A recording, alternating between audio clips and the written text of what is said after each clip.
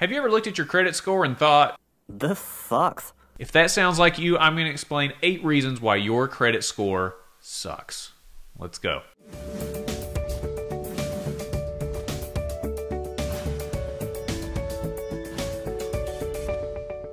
Hey everybody, Brandon Boyd with The Brandon Boyd Show. Thank you so much for watching. As always, don't forget to be awesome. Give me a big thumbs up on the video if you find it entertaining or helpful. Subscribe to the channel, hit the bell notifications for alerts. I really appreciate all of your support so far. And it's time to check in on a topic that, honestly, we haven't really covered a ton on this channel. We've mentioned it here and there in some other videos, but we've had a lot of comments on the channel regarding credit scores.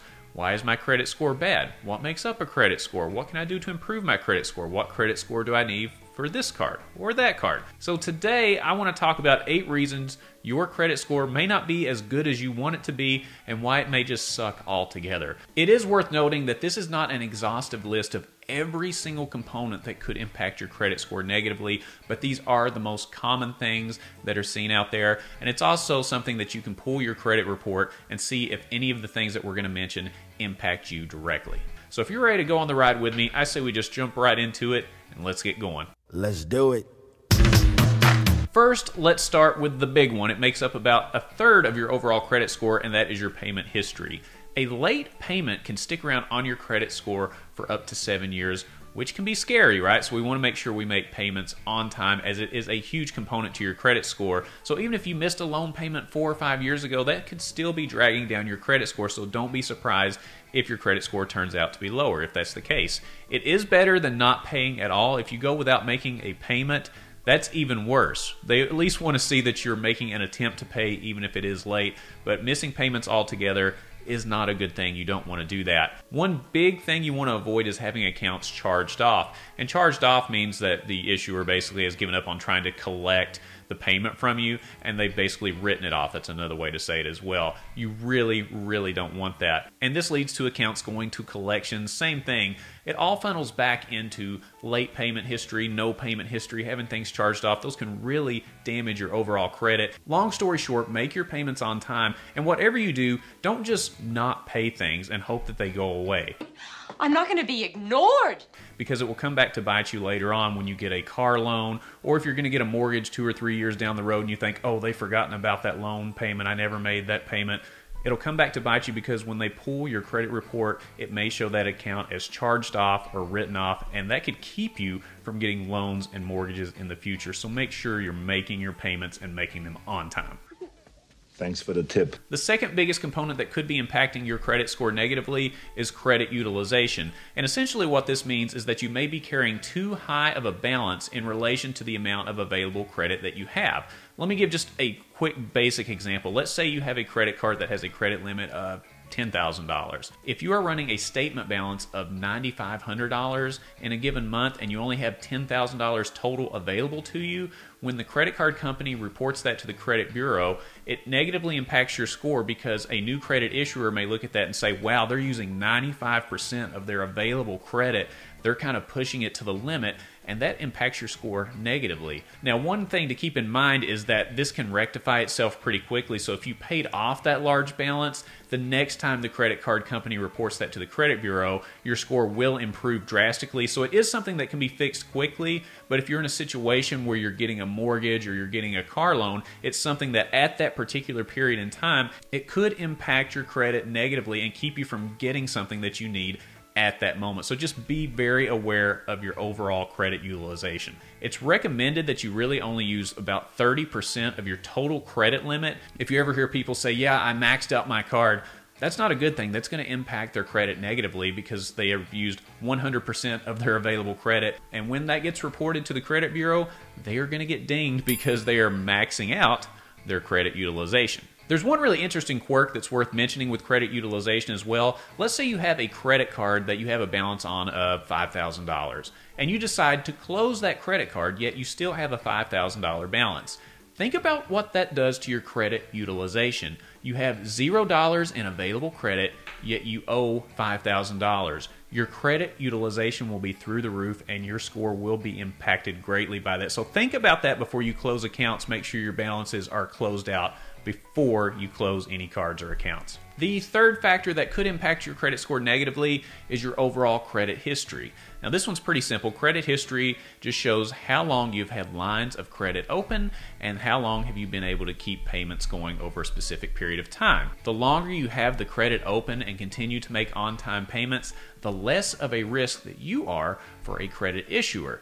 Now, one thing to keep in mind, though, we get this question a lot, is should I close an old credit card? So let me give you an example of what closing an old credit card could do to your credit report. So let's say that you opened up 3 credit cards 5 years ago, okay? And you went the next 5 years and only opened up a couple more cards, but most of your cards were opened up earlier, and that's when you began your official credit history. Well, think about this. What if you closed those older cards? You don't really use them anymore. You've got these other new shiny cards that you want to use. Let's just get rid of those old cards. We don't use them anymore. Really bad idea, because now you don't have a 5-year credit history. You have a 1 or 2 year credit history with your new shiny cards. So basically you've shortened your overall credit history, and that impacts your credit score negatively. So just because you don't use a card, don't go and close it. Think about your overall credit history and how that could be impacted by closing that one credit card. Is it true that if you don't use it, you lose it?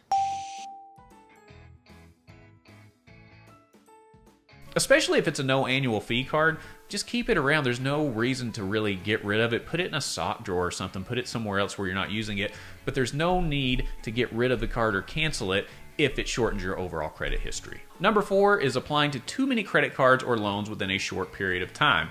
New credit issuers may look at that and say, wow, they're being very aggressive with their new lines of credit. It basically just raises a red flag for them to say, why?